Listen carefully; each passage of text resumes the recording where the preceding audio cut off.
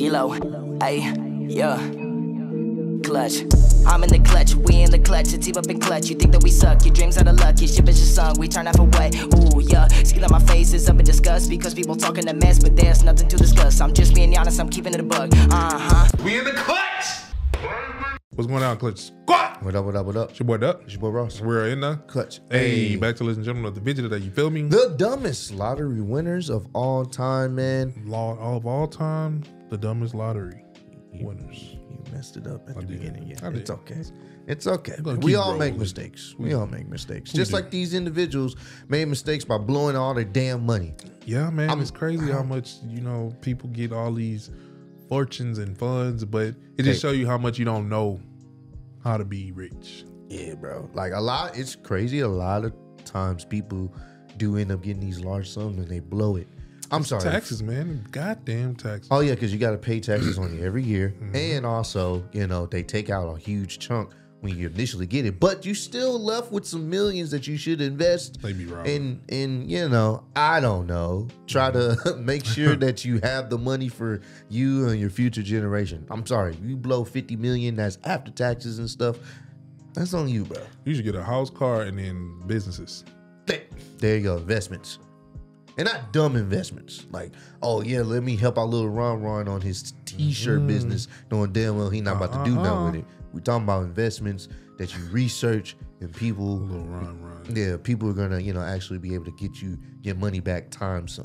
And we're not talking about the crypto scams and the pyramid schemes and no. Forex. Yeah, you give me 2,000, I'll make it to 200,000. Like, no. We're talking about real stuff that you look into. So we're gonna check this out, man. Let's get into this right now, man. Make sure I run up the likes. I don't see the subscribe. Forex niggas like that no more. Yeah, of course. These niggas didn't disappear like Thanos. They done Only died throwing down. a £3 million lottery ticket in the bin to spending an entire $16 million lost prize in under 90 days. These are the absolute dumbest lottery winners of all time, beginning with Jose Antonio Cuartoc, who almost lost his entire lottery fortune after getting someone else to claim the money for him. You see, when Jose won the $750,000 jackpot back in 2010, he was living in the US illegally, so Jose asked his boss to claim the prize on his behalf, as he feared he couldn't claim the money without potentially facing legal trouble and deportation. This worked out perfectly until Jose's boss began to falsely state that he was the one who had actually purchased the ticket. Taking legal action against his boss was risky, given Jose wasn't supposed to be in the country at all. However, given he had security camera footage of him purchasing the ticket, Jose did so and was able to prove that he was the rightful owner to the $750,000 prize. Only $250,000 this went to taxes, another $250,000 was spent on court fees, and throughout the legal process, Jose was jailed for drunk driving and was deported back to Guatemala as soon as he won the court case. However, at least Jose Antonio Cuartoc got to keep some of his winnings, as Denise Rossi wasn't so fortunate. When Denise won a jackpot of $1.3 million back in 1996, she'd been married to Thomas Rossi for over 25 years, yet their relationship was apparently lacking in transparency.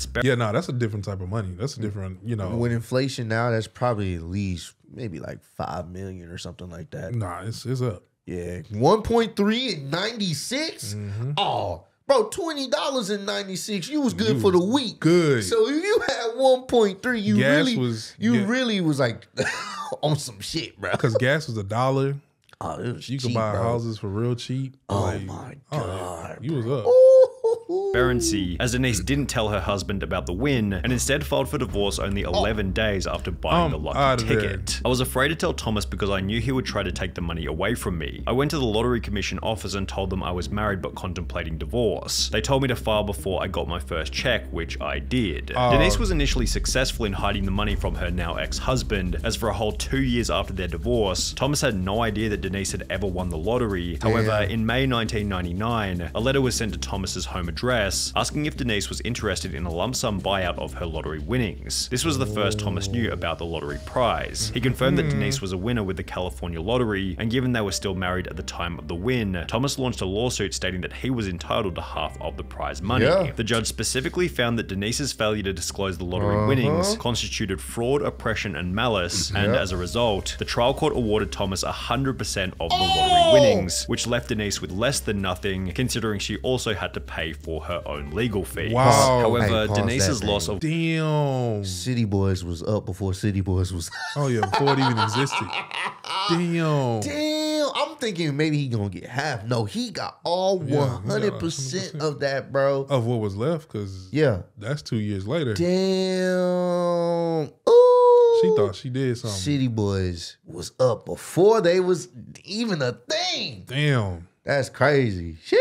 1.3 million was still nothing in comparison to Evelyn Adams. Dubbed the luckiest This woman seems in getting America, worse. Evelyn Adams became the first person in human history to win the lottery twice, Oh, initially damn. for 3.9 million in October 1985, What? before winning another 1.4 million only 4 months later. With the Okay, probability whoa, of Oh this yeah, whoa. nah, that's some Whoa. shit now. What you doing, lady? Whoa. The man upstairs has to be. I got you, my child.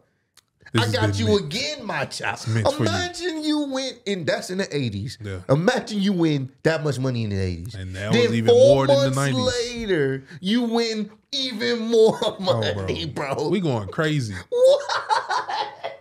I'm gonna start open up lottery sessions. Wow. How the to win. odds of that happening is astronomically insane. Mm-hmm. All I can, what do you say? It's just, She it's, won twice. it's the man upstairs. It was my time. Right. I want to see how she blew all this. I When need to know being how you do approximately it. She 1 in won 17.3 trillion, Evelyn seemed to realize that she had no lottery luck left by stating that Those she are the was going odds. to Yeah. quit playing, and instead began to buy various businesses, including the convenience store where the lucky tickets had been purchased. Okay. While you could argue that this was a smart move, Evelyn still hadn't fixed her gambling problem, and instead of buying more lottery tickets, she instead took the rest of her winnings to the Atlantic City casinos, where she lost her entire remaining fortune to the slot machines. Without any money left, her businesses failed one after the other, and by 2012, Evelyn was living in a trailer park while stating to the media, winning the lottery isn't always what it's cracked up to be. Kelly Rogers likely had a similar outlook, as after winning over 1.8 million pounds at the age of only 16, her life was also ruined. Initially, Kelly stated, "I will not go wild and spend loads. I'm going to take some advice and see an accountant. Hopefully I will make us all comfortable. I want to help my family, but I won't change. I just want a normal home, nothing posh. I just want a normal car as well." However, all as say. soon as she received the money, Kelly instead spent £11,500 on 2 boob jobs, £300,000 on clothes, makeup and tattoos, as well as £85,000 on top of the range sports cars. Kelly spent a further £250,000 on holidays to locations including Mexico and Euro Disney, £118,000 on gifts to former boyfriends, Hey, City Boys up again. It never fails. Dang, man. Imagine if you wanted them exes. Shit. You know what I'm saying? Bro, she spent £190,000 in unreturned loans to friends and family members. £190,000 in unreturned loans to friends and family members, and £50,500 on solicitors' fees, all of which being purchased while she was still in high school. Kelly did make a few smart purchases, such as an £180,000 bungalow and a £96,000 home for her mum. However, by the end of the year, Kelly was back to square one, being on welfare with only £2,000 left in her account. Wow. She since stated, "It was too much money for someone so young. Even if you say your life won't change, it does, and often not for the better." Yeah, I just wish I was a bit older at the time of winning it, because I think at 16 you're still just a child, and she's overnight just a kid. Yeah. you've just got to grow up and become an adult. Which is probably why she's now an advocate for raising the UK's legal gambling age from 16 to 18. Kelly Rogers certainly spent her money poorly. However, at least she had the chance to spend it, as 25-year-old Amanda Clayton from Detroit was no longer alive by the end of her spending spree. When Amanda won the $1 million jackpot back in 2011, it seemed as though her life had been changed overnight. However, her win quickly became controversial after the media learned that she was still collecting food stamps and benefit payments despite having won the lottery. Detroit woman Wow. is now the second lotto winner in the state to keep taking food stamps after hitting it big. And Amanda Clayton, who won $1 million and took home a $700,000 lump sum, the 24-year-old says even though she now owns 2 homes, she figured she was still allowed to use a bridge card. After being confronted about the behavior, Amanda had the following to say. I thought that they would cut me off off, but since they didn't, I thought maybe it was okay because I'm not working. And shortly thereafter, she was charged with 2 felony counts of welfare fraud and was ordered to pay back the $5,500 worth of food stamps she'd received. While Amanda quickly paid the $5,500 back, she never got the chance to spend the rest of the money, as only 6 months later she would unfortunately overdose in one of her 2 homes. He says she was tormented by the fame and the problems that came with winning the lottery. What's the point of having money if you're not gonna have happiness? He says she didn't want the money anymore and bought things for her family and set up college funds for her children. He says she only had $67,000 of her winnings left. The end to Amanda Clayton's story was somewhat unexpected. However, a 2-second glance at Ryan McGee is more than enough to predict that this lottery win would eventually end in disaster. After winning £6.4 million back in 2008 at the age of 27, Ryan was placed on the Sunday Times Top 100 Rich list for young people. He purchased a luxury mansion in his home country of Ireland, which featured 5 bedrooms, an indoor swimming pool, a full champagne bar, and a 2-car garage where he kept his brand new Ferrari 458 Italia. However, as you might expect, this is where things began to go terribly. Only 3 years after buying the Ferrari, Ryan slipped off the road, crashing the car into a field, mainly because he was driving in the snow. Locals were amazed Ryan was driving the Ferrari in that weather, especially when he had a more suitable Range Rover he could use. The Ferrari was not understood to be run. Nah, it's situations like this. Come on, bro. If you bought a Range for a reason. Oh my God. I'm not pulling that out in the snow. No, I'm not. I'm pulling that out on a summer day. You know what I'm saying? Like, you got a Range. That's what they're made for inclement weather.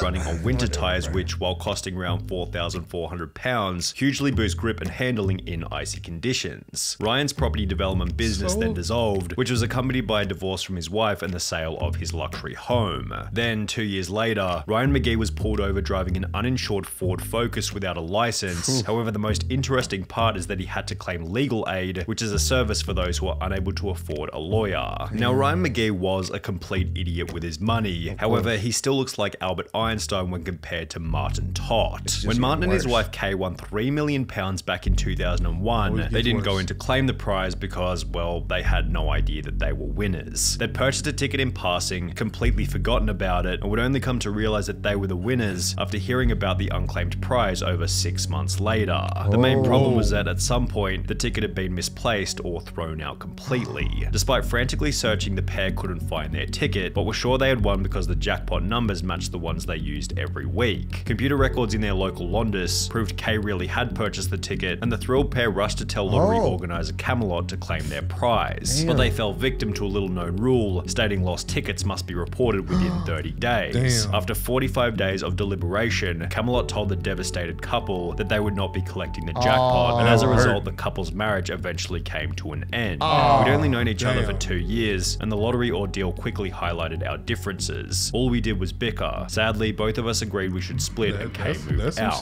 Martin seems to have convinced himself that losing the ticket ended up being a good thing, having stated, "For a long time I lost sight of who I was and what I believed in, but I can honestly say I'm glad I didn't get the $3 million now. There is no guarantee it would have brought me happiness, and if there's anyone else who would have agreed with this statement, it definitely would have been the most miserable lottery winner of all time, William Post." When William won a $16.2 million jackpot back in 1988, he had just $2.46 in his bank account. That's, boy, talk about a blessing.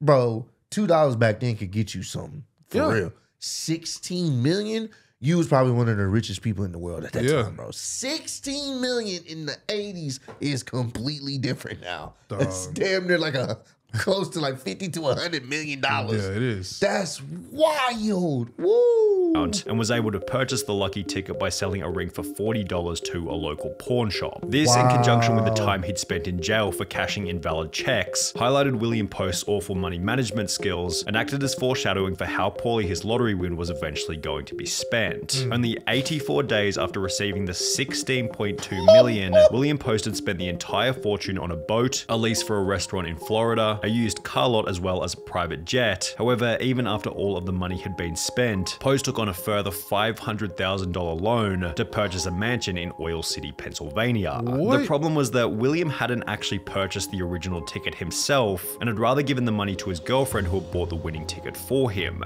Because of this, she was able to successfully sue him for 1/3 of the winnings, meaning that Post now owed $5.4 million to his ex-girlfriend from the $16.2 million that he no longer had. Since Post was unable to make this payment, the judge ordered that his bank account be frozen until he was able to come up with the money. However, before he was able to sell enough stuff to pay the $5.4 million, William was arrested and ordered to serve a 6 to 24 month prison term for an assault charge from 6 years prior. Toward the end of his life, Post was on his 7th marriage with over $1 million in debt and was getting by on food stamps at a job paying $450 per month. However, William Post still doesn't have the craziest lottery win story of all time. That title goes to Andrew Jackson Whitaker, whose life would change forever after winning $315 million back in 2008.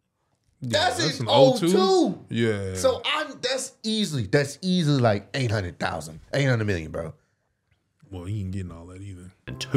Unlike almost everyone else in this video, Whitaker was actually quite successful prior to winning the lottery, having built up a net worth of over $17 million with the assistance of his construction company. And while this would imply that he was in a position to manage a large lottery win, this isn't what would happen. Whitaker instantly donated 10% of the winnings to churches, Christian groups, and spent a further $14 million establishing the Jack Whitaker Foundation, which provided free food and clothing for low-income families in West Virginia. Obviously, you're doing God's work with all this money. Yes, I am. I'm helping a lot of people, and I plan to help a lot more. He then drove back to the convenience store where he had purchased the ticket before giving the clerk a $44,000 check, a $123,000 house, and a brand new Jeep Cherokee, which was followed by Whitaker buying himself a Lamborghini, in which he'd drive around his neighborhood throwing money out of the window. After flaunting this wealth, his Lamborghini was broken into, where thieves stole $545,000 in cash. However, this... Why would you keep over half of... You kept over damn. There's no way. I mean, it sucks cool because he was trying to do good. Give to the community, giving to the guy that work at the gas station. That's awesome.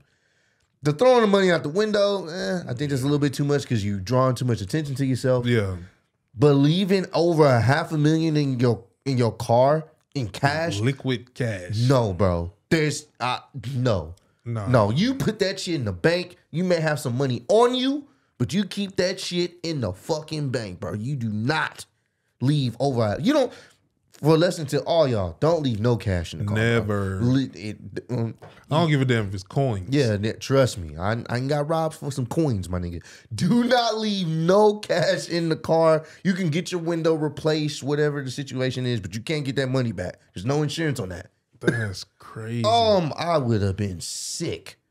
Apparently wasn't much of a wake-up call, as his car was then broken into for the second time, resulting in the loss of a further $200,000 cash. Jack Whitaker's granddaughter passed away, his daughter then passed away, which was followed by a divorce with his wife. And now you've lost your granddaughter, you're about to be divorced from your wife. Where does this ever end? Leading him to state that he had lost everything. I pretty much lost everything I held dear in my life. You got lots of money. Money has never meant anything to me. You have to have money to exist in this world, but money doesn't rule the world. Money is not what makes people happy. And that he wished he had never purchased the lottery ticket in the first place. My wife had said she'd wished that she'd torn the ticket up.